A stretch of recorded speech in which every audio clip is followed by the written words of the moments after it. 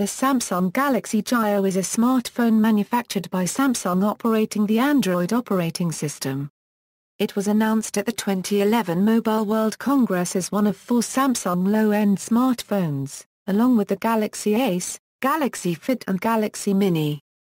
The Galaxy Gio made its Canadian debut in August 2011.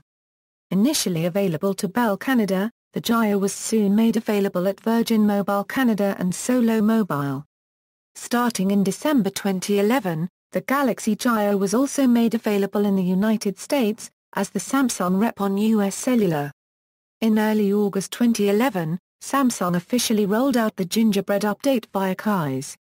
In September 2011, Samsung rolled out an update in the Netherlands marked PDA, KPS Phone, KPACSC, KP1. Features.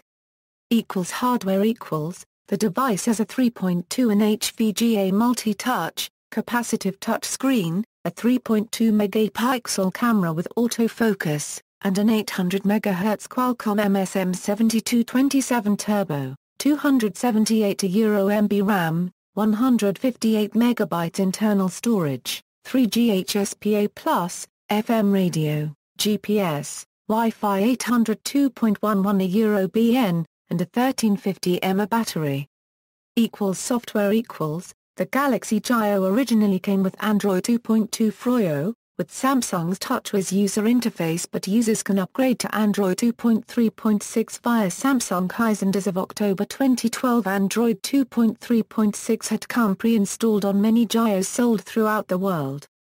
Changes associated with the 2.3.6 update include a new lock screen, a new phone icon, the blue glow scrolling effect, and a few other cosmetic changes related to the system UI.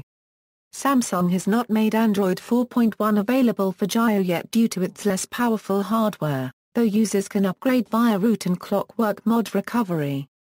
MacLaw Studio has also made available a bugless and stable port of the AOSP-ROM, both ICS and JB.